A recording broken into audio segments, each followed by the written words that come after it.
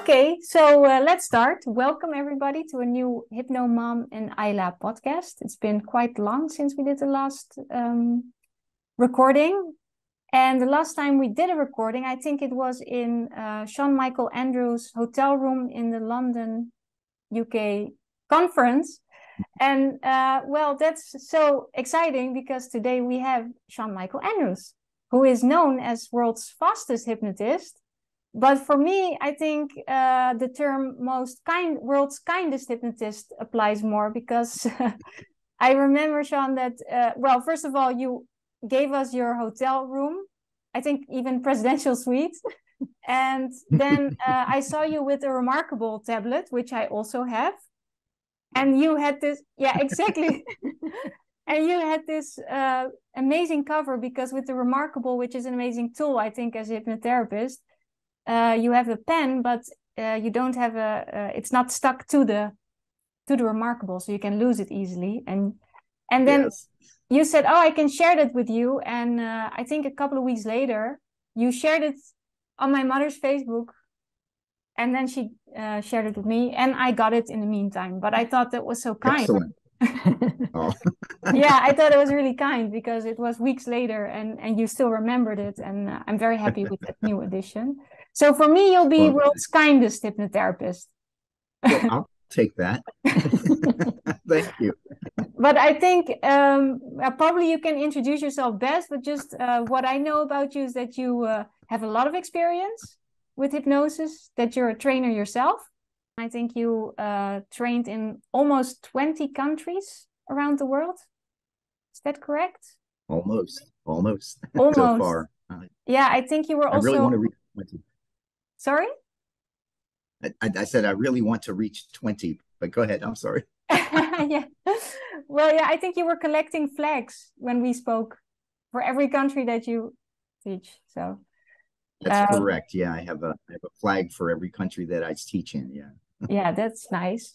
So I think you have a lot of experience, and yeah, I'm just very happy and honored that you're here, that we can, talk to you and hear your thoughts about hypnosis and the field and all. Is there okay? anything? Well, thank you very much. I thank you. I'm honored that you invited me here. It's I guess well, we share some of the same background because of course I took the Omni course with Gerald Kine back in 2005, the same as Ina, and you were in the same class. No, Oh, different okay. class, but the same training. And, okay, yeah. And that's when I tell people I truly became a hypnotist. I thought I was a hypnotist earlier. I thought I was a hypnotist back in, I don't know, the 1980s, but that was when I was doing NLP. And then when I took the Omni course, that was when I realized what true hypnosis was. And one of the things I've been very fortunate in that I've encountered really wonderful trainers, like for instance, Gerald Kine or Gil Boyne or Bandler or Grinder. And I just sought out the best trainers, and the majority of them were very, very good about sharing their knowledge. And so to honor them, that's what I try to do when I'm teaching my students. I always tell them that I don't keep secrets. So if there's something that I know, I'm going to share, well, something appropriate that I know, yeah. I'm going to share it with them. And also I learn from the students. And so if I learn something from a student, I'm going to share that too. And I don't know, I think it's the way a trainer should be. I'm sure you would agree. Very much. Yeah, very much. Yeah, you want to give them everything that they become a success with what they do. We do not train to train, but we train so that people are enabled and have the tools they really need. Yes, that is so important. And you know what? You just reminded me of something that I remember Jerry saying back in 2005. He said, don't keep chasing that next course. He said, don't, think, well, if I get this one more course, then I'll be able to start doing hypnotherapy. Don't do that. You've got enough right now to get out there and start helping people. And if you don't do it, then you may never actually use this stuff, which would be a shame. And so now I didn't take his advice right away, but pretty soon after that, I started seeing clients. And I don't know about you, but I think I learned more from my clients than I learned in any course that I ever took. It's when you're sitting down with a live human being and doing the work. Oh, they teach you so much. And so yeah, it just don't keep chasing those courses. Just get out there and do it.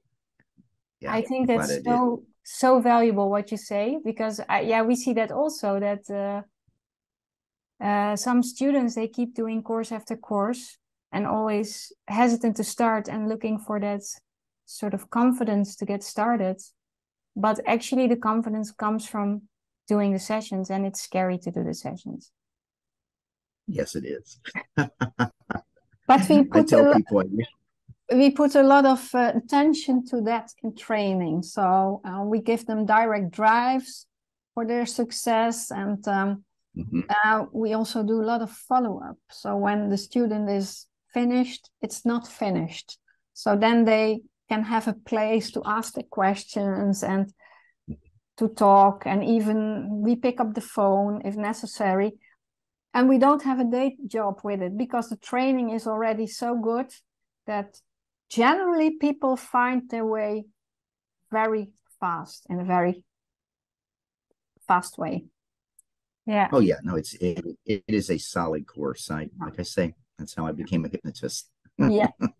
But you got me very curious, Sean, because you said that you didn't take his advice right away. So what helped you to start? Like, how did you deal with that sort of maybe nervousness to start out? It's a good question. I think, gosh, I think it was this. Well, I think it was the demonstrational hypnosis, because I learned the instant inductions from Jerry and Bob Brenner. And incidentally, Bob Brenner, who used to teach the course with Jerry, is actually living in my town. He's living in the Villages, Florida. Yeah, I haven't looked him up yet, but I understand that he is living here. He retired here. But I think it was in doing the demonstrational hypnosis, I got confident by hypnotizing lots of people.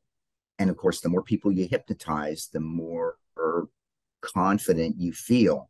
And when you feel super confident in your ability to put people into hypnosis, then you can learn the real hard stuff, which is actually being a good therapist or being a good entertainer. And yeah, it's funny. In the all the countries that I've visited to train him, one of the things, and Ina alluded to this earlier, one of the things I've noticed is there are a lot of hypnotists out there who are not confident that they can put people into trance. And it sounds kind of silly, but if you think about it, you know it's true. They'll have a client come in, the client sits down, they do their intake, and then they begin the induction, but in the back of their mind they're thinking, I hope to God this person goes into trance, which is kind of silly. A hypnotist worried that they're going to not be able to put people into trance.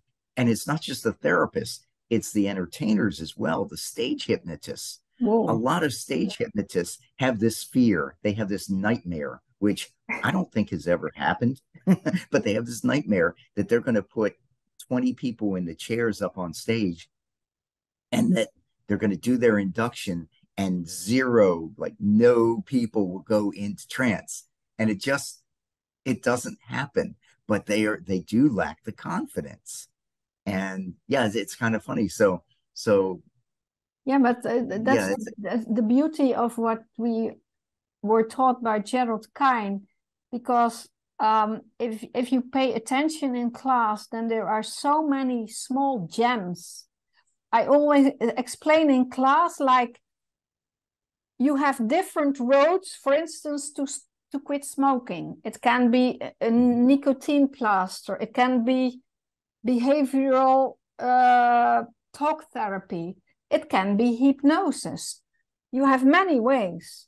But if you take the road to hypnosis, your first goal is to bring the person into hypnosis. And I even draw it on the board like a steeplechase, because if there is fear for the process, then it is like a big wall in front of the wall. You will not get your client into hypnosis. And we have around 20 or 30 of these small issues that do not come up with all clients. But if you want to bring 98%, because I don't believe in 100%, people decide themselves if they want to go into hypnosis. There are always 2% that will reject it consciously or subconsciously. But if you can remove all these small barriers, then you have a straight road towards the goal. Yeah. Well, that's true. I mean, if they have fear for the process, it's definitely going to be difficult. That's actually one of the beauties of my earlier training in NLP, in rapport building. Yeah. Because when you can establish rapport quickly with someone, they'll do almost anything for you, and including going into trance for you. So beginning when they call me on the phone, or actually beginning when they go on the website, a client will go on the website and they'll find a video of me giving the 3 common misconceptions about hypnosis. And the whole time I want to convey to them that I'm a good person, that I'm interested in helping them, and that I'm friendly, and that I'm not a scary person. And so I'm already starting to build rapport. Excuse me. And then they call me on the phone. Simple things like, does the person speak very quickly, or do they speak very slowly? And so I will adapt my voice to their voice, my vocabulary to their vocabulary, my speed to their speed, everything, my volume.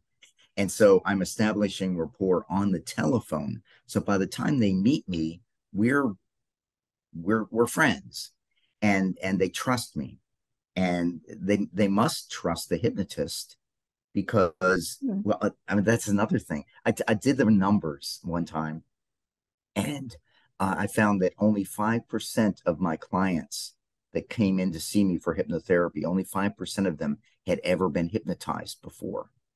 So that's kind of scary, And so they come into the office, and some of them have had very difficult lives, have had bad things happen to them. So they come into my office. They've never been hypnotized before. They don't know the hypnotist. They sit in this chair. The door is closed. The lights are dim. And they're asked to close their eyes and submit to a process that they have never experienced before. So if you don't have rapport, it makes it difficult to get that person into trance. So rapport building is essential. And here's a little tip. I always set my offices up so that I am never sitting between my client and the door. They can always see the door, and I'm off to the side. I just to make them feel more comfortable. Everything is about making the client feel comfortable and safe. And then when you have that, it makes the hypnosis so much easier. Yeah. Would you say that rapport building is more important than using the right induction? Oh, that's a good question. Huh. I think that if you have rapport, all of your inductions would work better. And if you don't have rapport, you could run into trouble with every one of your inductions. I mean, some of the inductions, like we all use the Dave Ellman induction, which is the perfect induction for therapy. And it's pretty effective. but if your client doesn't trust you, it could be a problem. So I don't know how to answer that. I really don't know how to answer that. They're both the right induction is so important, but having rapport is so important. Basically, it's in yeah, that's a good. I don't know. Basically, it's in the Omni training with the pre-talk, which we teach, builds up or makes 80%. It decides for 80% if the rest of the session will go successfully. And the pre-talk is all about building rapport in a way. It's taking away misconception, explaining hypnosis, showing that you're qualified, that you know what you're talking about. That's also a lot about rapport building. Yeah, true. But yeah, that makes a big difference if you just said hop in a chair and jump into your induction. Yeah, that's it's definitely the pre-brief or pre-talk is essential. I like to keep mine quick. Mine is shorter. I've trimmed it down over the years. I think the way I teach it, it takes 58 seconds to do it in English. Wow, brilliant. Well, that is what we were taught by Jerry. He said, like, you could work as a dentist, sit in the chair, we do the work, but you have to deal with the psychological mechanisms of the client. And that's where you have the pre-talk and the rapport building come in. But our work can be done like this, if you do the pure regression. Oh, regression, yes. But since your pre-talk is so short, would you be willing to share it with us? Sure. Okay. All right. Do you have your telephone? You want to time me? Oh, I don't have my telephone, but you don't have your telephone. I'll use mine. Let me use mine. I'll let's see. Where's that clock? My goodness. Oh, there it is. Okay. And stopwatch. Okay. All right. I'm gonna get start when I begin. Okay. Here goes. There are 3 common misconceptions about hypnosis. The first one is that there's a loss of control. There's no loss of control in hypnosis. You'd never do anything in hypnosis that you wouldn't normally do. You'd never do anything against your moral, religious, or personal values, or something you just thought was silly. So when I've got you in hypnosis, if I were to say to you, will you stand on your head? You would say, no, I'm not going to do that. You wouldn't be compelled. The second common misconception about hypnosis is that people tell secrets in hypnosis, and that's not true either. If you had a secret to keep in your normal waking state, you would keep it in hypnosis. You're not going to give me the PIN number for your age. And the third common misconception is that people can get stuck in hypnosis, and that's impossible. In 4,000 years of people being hypnotized, nobody ever got stuck. However, when you're in hypnosis, it feels so good, you wish you could get stuck there, but you can't. Wow. Almost 57 seconds. Wow. You said 58 seconds. It froze. Okay. I don't know if you're there we go. Got you back. Okay. So yeah, it was wow. 56 and 35. So almost 57 seconds. So I was a little fast this morning. But anyway, that the comes whole time really I'm doing into your brand, like the fastest hypnotist, also the fastest. Yeah, that's right. Yes, yeah. If I had the world's slowest pre-talk, that wouldn't work. But anyway, and the whole time, I'm watching the client. You make the little joke about getting the PIN number. You tell them that when you're in hypnosis, presupposition is that you are going to go into hypnosis. When you're in hypnosis, it will feel so good. You're going to wish you could get stuck there, but you can't. And so the whole thing, that's building rapport as well with the client.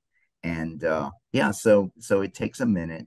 And I use the same pre-talk when I'm doing hypnotherapy and when I'm doing demonstrations and giving talks and when I'm doing hypnosis shows.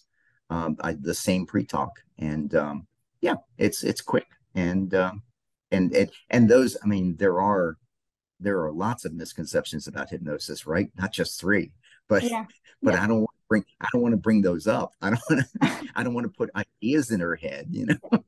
Yeah, makes sense. Yeah, I was present at your hypnosis show in Las Vegas, and and what I was know, this at the Was this in the casino with the conference? It was during the Hypno Thoughts. We went Okay, to so another place. it was part of, oh, it was another place? It was not in the hotel where the conference was, no. We went. Oh, okay. So you saw my worst show ever. Well, that's good. Wow, if that is your worst show, then how amazing would be your best show? So I Well, really enjoyed it. thank you. Yeah, no, I really Oh, thank enjoyed you. it. Thank And you. what I want to say about it, basically, there are two types of shows: the ones that cringe your finger, I don't know the English Oh, expression, and the ones that are making fun, but not making fun of people. So that are with honor, with dignity. And we have a colleague here in the Netherlands who does it similarly. But I've seen colleagues that they drop women on stage where you can look under the how do you say that, under their skirts, and don't mind a thing.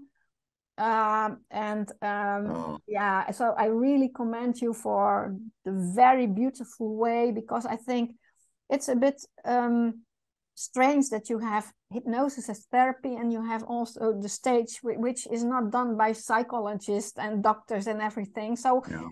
and you put it in a way that it is educational, that people start understanding the power of their mind in a way that you can have fun without making fun of people. So really good. Well, thank you. You know, I Yeah, thank you. I appreciate it. Yeah, I don't want to embarrass people. Of yeah, course, and of course, as you said, I do a clean show, so yeah. they will never allow me back in Las Vegas Mm-hmm. because they don't do clean shows in Vegas. They do only only adult shows, and I don't do that kind of a show. Yeah, yeah, yeah. You know, it's funny though.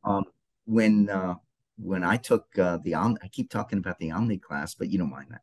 So anyway, when I took the Omni class, Jerry Kine talked a lot about stage, and I thought I don't like that stuff. You know, I thought that should we should not have stage hypnosis. That's a bad thing, and they should outlaw that. Yeah. And then a few years later, I was doing it, so that was kind of funny. Uh, But you found your own dignified way in it, and yeah. well, So, thank you. I enjoy it. I've got a show coming up in July 12th. So Oh, we'll just miss it. We will fly in 19th of July, so. oh, okay. But what uh, then? That's interesting that you say that you thought it should be outlawed, hypnosis shows, and what yes, led you then to become also a show hypnotist? I think it was sort of like a wedge. You know, first of all, I started doing street hypnosis, which was really good for me because it it gave me the opportunity to practice and hypnotize many people. You know, when you're doing street hypnosis, you can go out on the street and you can hypnotize 20 people in about an hour, maybe 2 hours. But if you have a thriving hypnotherapy practice, you're probably not going to do any more than 5 or 6 people in a day. So if you're doing street hypnosis, you get to practice your induction and your deepeners many times, and you get really good at it. And I enjoyed that. And then one of my friends had a show scheduled, and she asked me if I would do it with her. This is my friend Kenda Summers, and I said, "Well, okay." It was a show at a fair, you know, and I did it, and I didn't want to do it, but when I got up there and just to be on stage and play with the people and show the power of hypnosis, and I found that I really enjoyed it. So after that, you know, started doing show. Oh, wait a minute. The one in Las Vegas that you saw, Ina, that wasn't my worst show. My worst show. Tell us about your worst show. That's always fun to hear. My worst show. Okay. One of my friends was a stage hypnotist, and he was double booked. He had 2 jobs, and one of them was a really good job, and then there was this other job that he didn't want to do. And it was on a small ship, a small cruise ship that just went around Baltimore Harbor, and the event was called Wine, Women, and Song. And so he said, it's just going to be you on the ship with a bunch of women. And I thought that sounds really weird. I'm going to be the only guy. Well, I wasn't the only guy. There were two other guys on the ship. But anyway, it was a couple of hundred women. And so I talked to the guy. We sat in on the ship in the dock in Annapolis, Maryland. And I said, "So what happens? They do this every year?" And he said, "Oh yeah, every year I do it." And I said, "So what's it like?" And he said, "Well, they'll be here in about half an hour." And he said, "First of all, they'll be drunk." And I looked at my watch, and it was 10 o'clock in the morning. And I said, "How are they going to be drunk?" He said, "They go to the restaurants and bars in Annapolis, and they drink mimosas. I guess it's orange juice and champagne. They drink those, Yeah. and so they were drunk when they get on the ship." And he said, "And then they have the wine on the ship." I thought, "Oh, this is not going to be good. This is going to be not good." Anyway, so my committee was pretty drunk, yes, and it was an unusual show, but it was my usual show, my usual clean show, and but it was hard working with. I had about 10 women on the stage, and they didn't want to follow instructions very well, but they did go into hypnosis very quickly. That's something that there have been scientific studies that have shown that uh, alcohol, a lot of alcohol definitely enhances trance. It Okay. definitely gets you a deeper trance. But what it doesn't get you is the ability to follow suggestions. It doesn't get you that. so so yeah, it was a pretty weird show, but that was probably my worst show. That was Wow. Uh, That's a really funny story.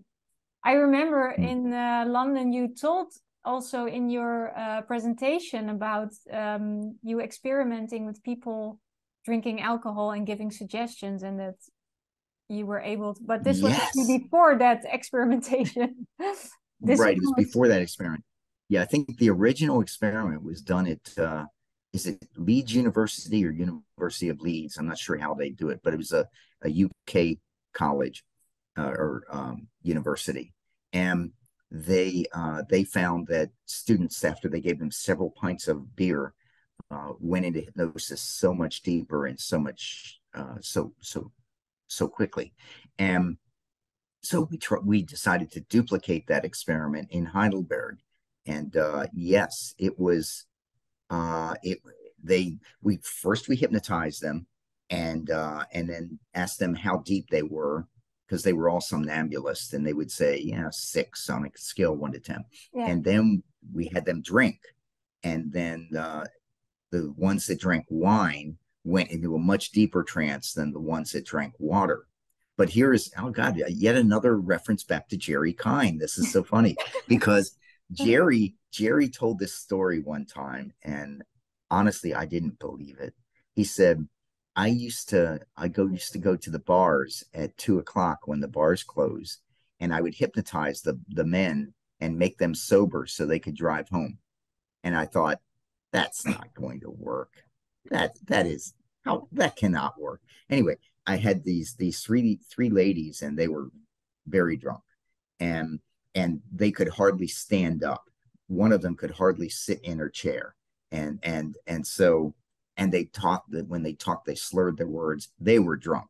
By the way, in case anybody's wondering, we all stayed there. Stephanie and I, brought coffee and food and everything, and we did not let them leave until they had sobered up. So they were, but anyway, yeah. so I had these three drunk ladies, and I decided to try Gerald Kind's suggestion. And I said, in a moment, I'm going to snap my fingers, and when I do, you will be completely sober. And I went, and two of them stayed drunk. But the other one, this one lady, I remember her name was Maria. She suddenly became sober. She could speak clearly. She could walk across the room, whereas she couldn't. She was holding onto the doorway to hold herself up. Now she could walk across the room and she could speak clearly, and she was absolutely sober. It was one of the most incredible things I've ever seen in hypnosis. And I thought, wow, Jerry was right. And but then she said, but it was more fun when I was drunk. And so I said, and she was drunk again. But yes, that was incredible. So yeah. Wow. So what other incredible things have you witnessed? Because you have so much experience. Like when you just spoke about the 80s, I'm thinking that's when I was born and you were already hypnotizing. So you must have so much experience. What are like some of the most remarkable things you have witnessed or? Oh, well, I had a phobia that was probably 80 years old.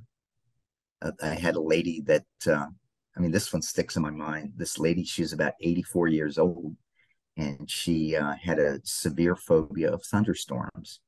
And this sweet little old lady would turn into a different person. Her personality would change when a thunderstorm would be expected, and she would actually go down into the basement and hide in a closet until the thunderstorm was over.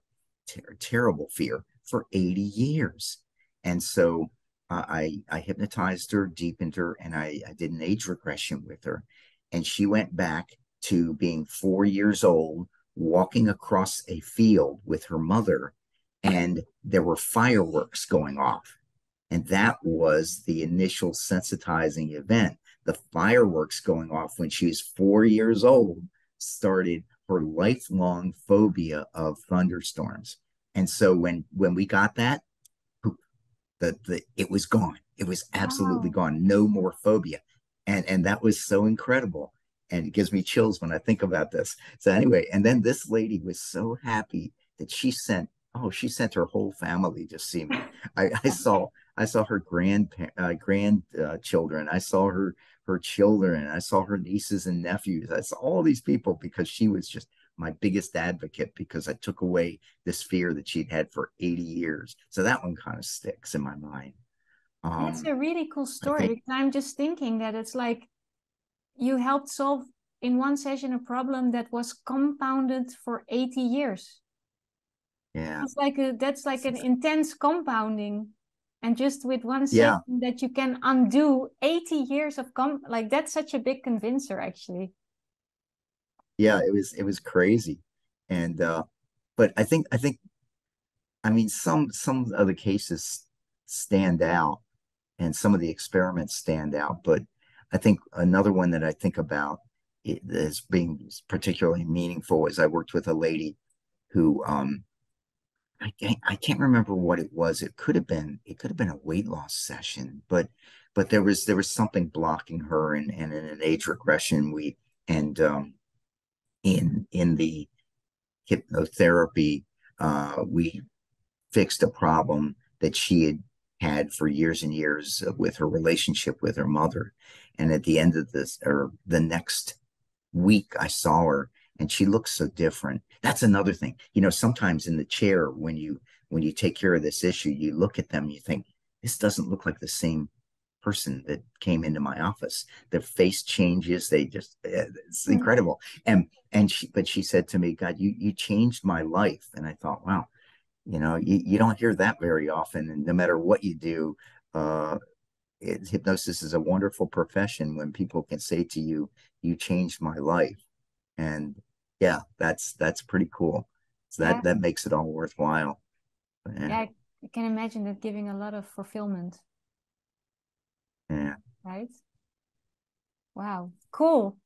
Yeah, and talking about then your whole career, like all these remarkable things, I'm also curious because we're going to Hypnotalks Live, and I saw a poll that interested me so much. There was a poll like, do you think that in the future AI therapist will take over some of the Mm, work of actual therapists? And I thought, wow, that's a really interesting question. And I'm curious, how do you see the future of hypnosis? Because you've seen it, I think, evolve from all these years. yeah. Do you have any thoughts about that?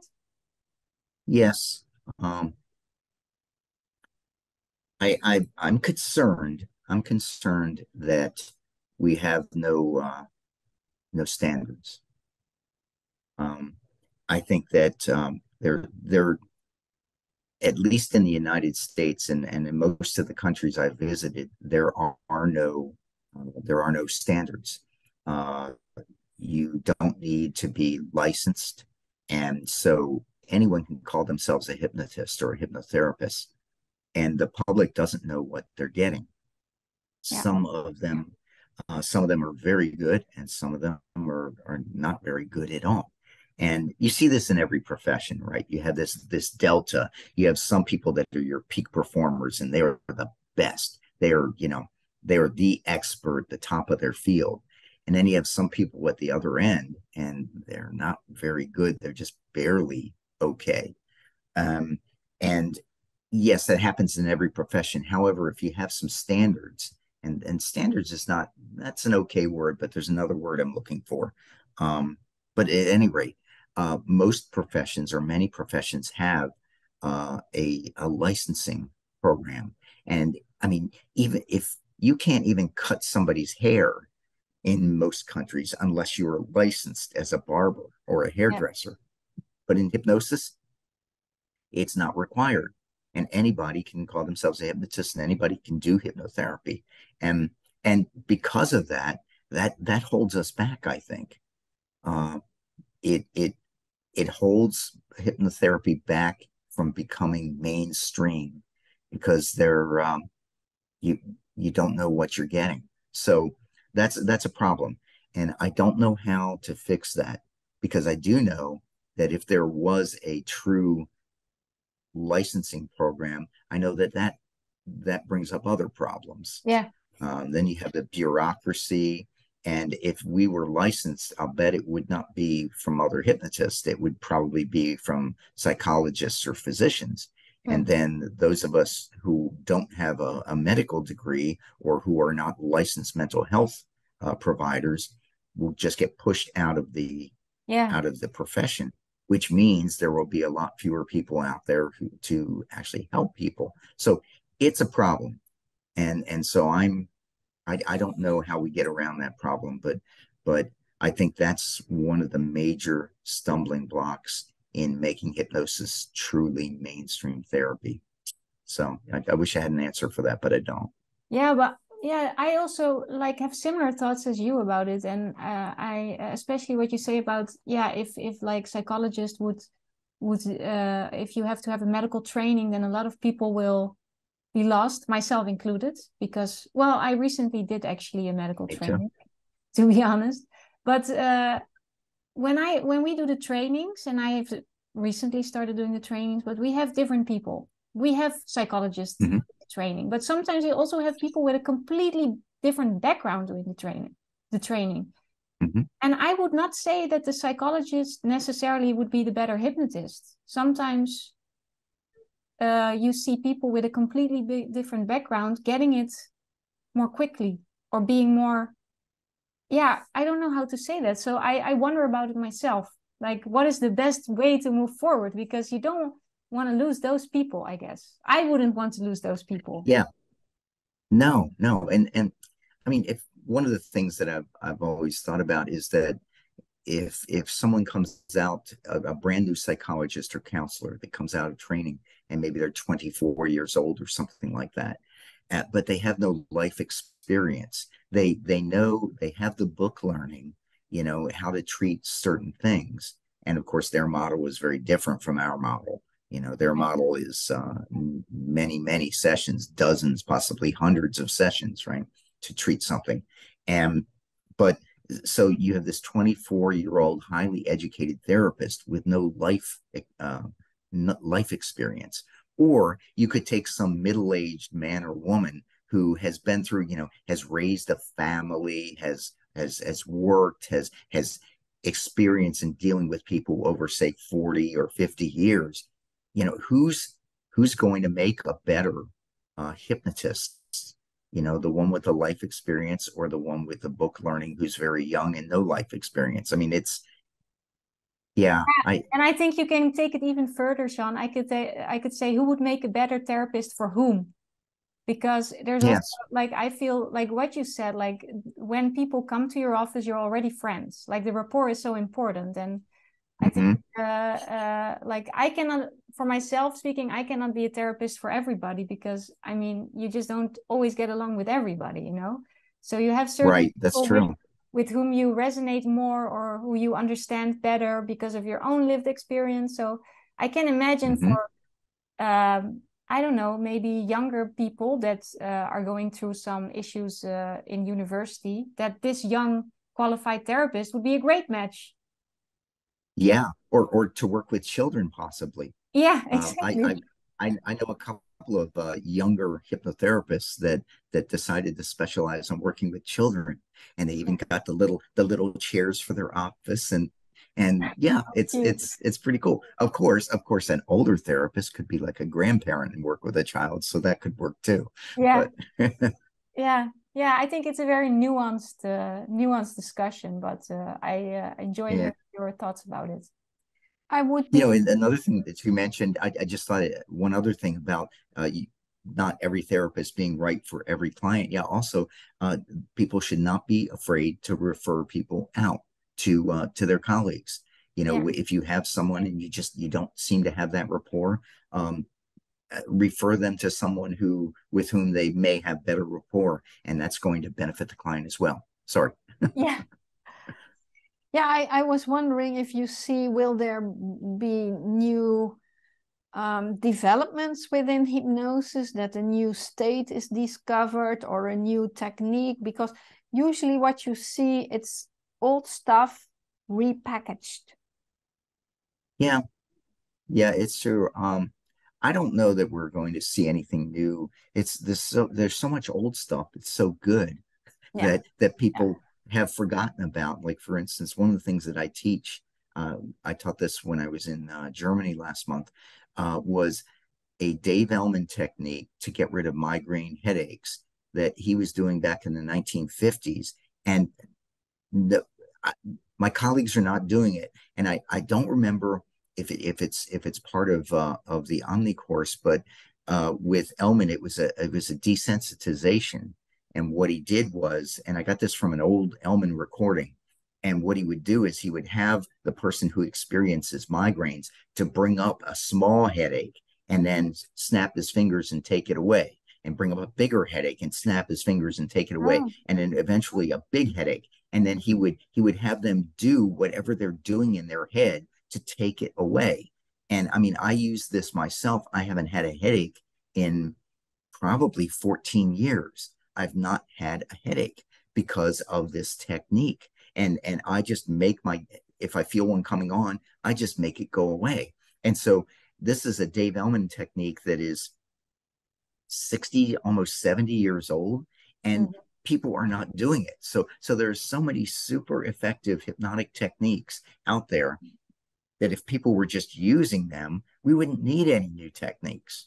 Yeah. So I agree with you that there really is nothing new. Oh, but here's another thing. You got me started now. Here, here's another thing. There are many things that I used to believe about hypnosis that I no longer believe. And I've been experimenting with the Esdale state and with somnambulism, and trying to figure out, what can and cannot be done. And like, for instance, now, this is blasphemy for an Omni, but I'm going to say it anyway.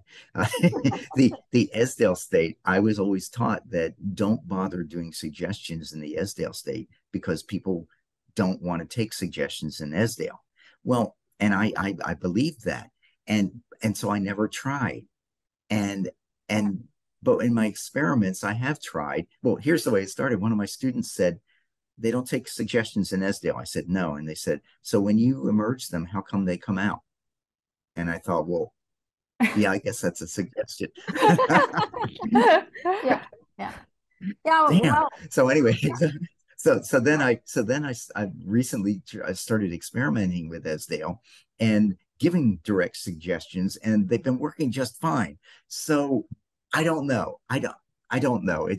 There are so many things that I used to believe, yeah, and now I no longer believe, or I'm doubting. So I'm doing a lot of experiments. Great, Wow. that's wonderful. Yes, and then I think I have many recordings of Dave Ellman, and it's a treasure trove, really a big treasure trove. Yeah. Yes, I'm yes, not so many sure things like if they still can be purchased. I think somewhere in um, in in the west side of the United States, there's a publisher. I think you can buy them there. Oh, Westwood Publishing. Yeah, That was run by yeah, Gil Boyne's organization. yeah, Yeah, they're one of the distributors of hypnotherapy, which yeah, is a wonderful hypnosis book. yeah. And also he did have some recordings of Dave Ellman, but some of the recordings, that was one of the good things, because when I met the Ellmans and got them to to come into Yeah. back into hypnosis, people used to send them things, and they still do. Hey, I've got this old recording of Dave Ellman. Would you like it? And so these things have come in, and yeah, I mean, they're like, do you teach the catalyst induction, Ellman's catalyst induction? No. Okay, that I mean, I've been teaching that, and it's just I'm going to take 3 sips out of this water. When I Oh, take the first sip, your eyes get heavy and droopy, yeah, and they want to close. The second sip, and the third sip, they close and they yeah, lock. And that was the one that I got such a kick out of it, because you used to do it with a cigarette. I'll take yeah, one drag of the cigarette, yeah. and yeah, I mean, there's so many Ellman things that are out there that have just been forgotten. But I asked Larry, do you have somewhere a video? And he said this should be, but he has never been able to find any video recording of Dave Ellman. No, no, that Unfortunately. was That would be yeah, awesome if we would have it, something like that. yeah. I mean, if some video surfaces, it'll probably be from the television show Hobby Lobby, but Okay. but I have not seen any video of that either. Just audio recordings. Yeah, yeah, it's a pity. Okay, Mhm. cool. I am looking at the time and I have to start teaching again, I think. Yeah. Oh, okay. Yeah, it's so nice to talk to you, Sean. I mean, I could talk hours more to just hear your stories. It's such a joy. Yeah. So I Oh, want well, to thank really, you. yeah, I really want to thank you for taking the time. Is there any last words for this podcast you want to share?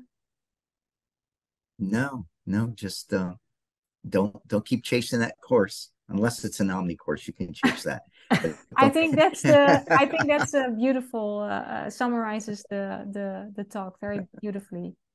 So I All thank right. you very Well, much. thank you, ladies, and I look forward to seeing you in Las Vegas. Yes, Me same. too. Me too.